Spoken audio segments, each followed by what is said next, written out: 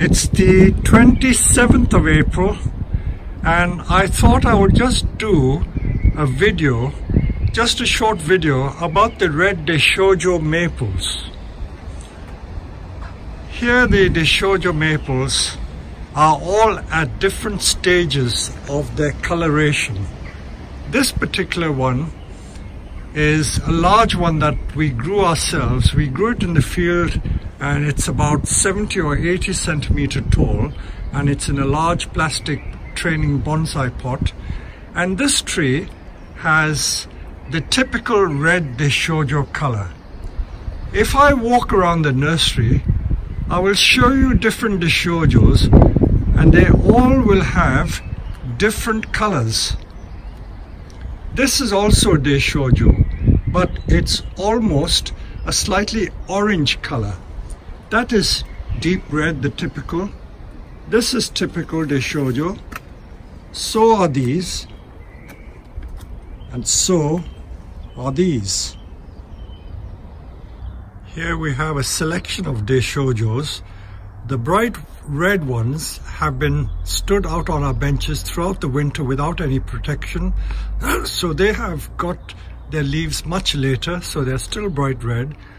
This bigger tree is also a Deshojo, but that one has emerged in the greenhouse, so it's already starting turning color. And now I move to these two. These are also Deshojos, and you can see how the leaves have turned from that bright red to almost turning green. So this gives you some idea as to how Deshojos behave. So don't be disappointed if your Deshojo turns green. It is part of the normal process of forming the chlorophyll in the leaves. Now these are some more Deshojo maples I want to show you. These are all our major specimen trees, and they are all from 90 to 110 centimeter tall. They are very large Deshojos, and they're being grown in these growing baskets just to strengthen the tree. They are not for display or exhibition, so I haven't bothered to put them in proper bonsai pots at this stage. But they were exhibition trees at some stage. But I'm talking about the Deshojo color. So again, this is a typical Deshojo color. But if I come closer into some of the leaves, you will see that the center of the leaves are beginning to turn green. Make a note of this because I'm going to explain a little more about the color changes of Deshojo. Now I'm going to switch from the large specimens that I showed you just now, these ones, and I will switch to this one. You will see that the color is quite different. It is a much softer red, almost verging on pink. And if I home in on these leaves, you will see again that the center is turning green. This particular specimen, again growing in one of these baskets, was kept in our greenhouses at the back, and this tree was allowed to come into leaf in the greenhouse. So it had a head start of about 2 or 3 weeks. So it came into leaf much earlier. So it had a longer start than the other ones. Those ones were left in the open throughout the winter. They were not taken indoors. So they stood outside here in temperatures sometimes as low as -8, and on one night -10 for a couple of hours. But they were allowed to emerge in the open. That means the leaves were allowed to come out completely in the open, never kept in the greenhouse at all. Whereas this one was kept in the greenhouse, so it had a head start of 2 or 3 weeks. The point I'm trying to make is that when you keep a Deshojo in a greenhouse and force it to come into leaf, they come into leaf much earlier, and they start turning, of course, much earlier. The red color of the Deshojo only stays this bright red for, I would say, 3 or 4 weeks, and then they will start turning color.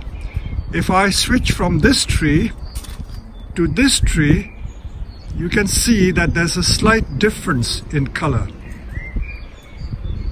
And then when I switch from this tree to this tree, you will see that there's even more difference in color.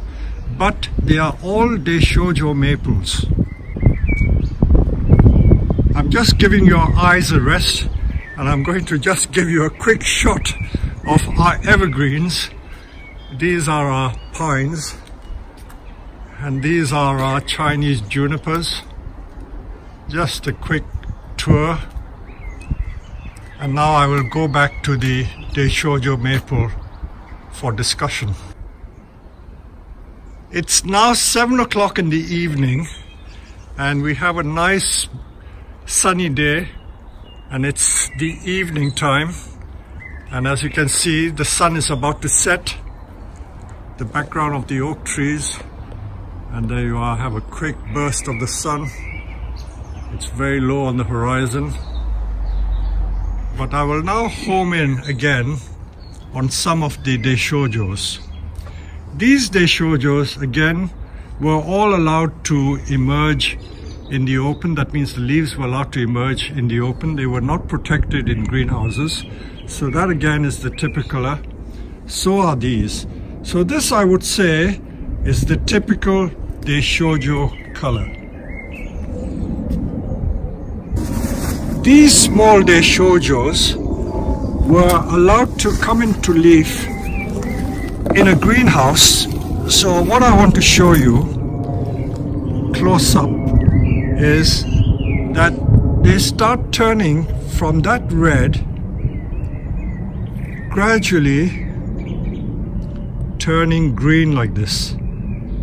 And most, in fact all Deshojos, they have that very bright red for about 2 months, and then they get progressively green. So when people buy Deshojos, I hope they don't expect the tree to stay red all through the year. It is a very much a spring tree, and the Japanese call Deshojo and Seigen and Asahi Zuru, all these colorful maples, as spring trees. They are exhibited in the spring because that's when the color is at its best.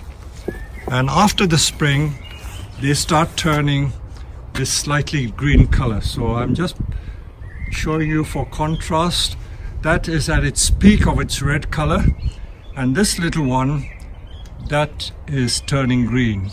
So this is the point I'm trying to make. This is true also of the large trees. I'm now going to take you for a walk in our fields. This, by the way, is a large crabapple tree, and it is absolutely smothered in flower.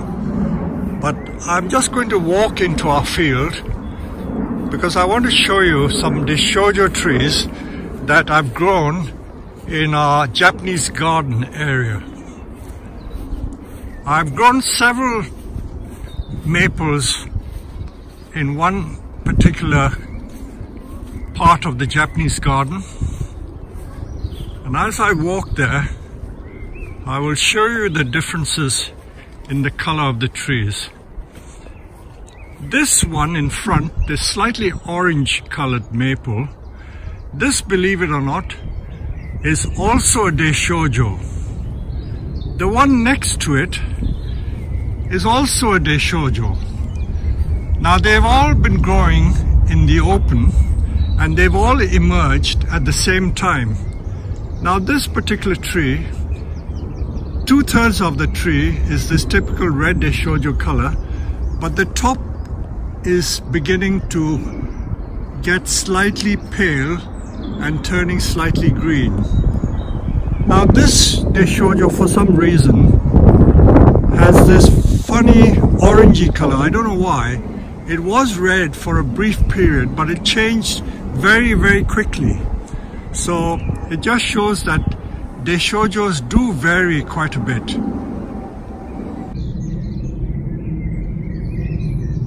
Some of you may have seen this tree in that previous video I did about spring colors. And this is the Deshojo that I've grown in front of my own house. This Deshojo, I would say, is about 15 feet in height, and I purchased it from Kyushu in southern Japan, from a village called Yamagata. I remember buying this tree in April of 1990, and we bought a couple of these trees, and this particular one was planted in front of my house literally after it arrived. So it's been growing in the ground for the last 29 years, since 1990. But again, I want to show you, this tree emerged, that means the leaves emerged about 2 weeks ago. It emerged a bright red, and you can see on the same tree, the leaves are all at different stages of the color changes. This is the bright red, and these leaves have started turning green. So they turn this funny orangey color. Same with this branch. Some of the leaves are still bright red, but some of them are turning this slightly orangey green color. So on the same tree, you will notice at the end of April, some of the leaves are very, very pale, because they were red to begin with, but they started to turn yellowish, and then they will turn green. In 2 weeks' time, you won't know that this is a Deshojo maple, because the entire tree will have turned a green color. And by the way, I should tell you that there is no such thing as a blue maple. Some of you may have come across a guy in the States selling seeds for blue maple. There is no such thing as a blue maple. And to add insult to injury, he has used pictures of our maples, used my hands, and used some of the footage from our YouTube videos to sell his seeds and trees. You probably know who I mean. So be careful of people who sell you blue maples or purple maples. There is no such thing. All maples are either green, orange, or red. So I thought I would leave you with this lovely image of the Deshojo in front of my house at Herons.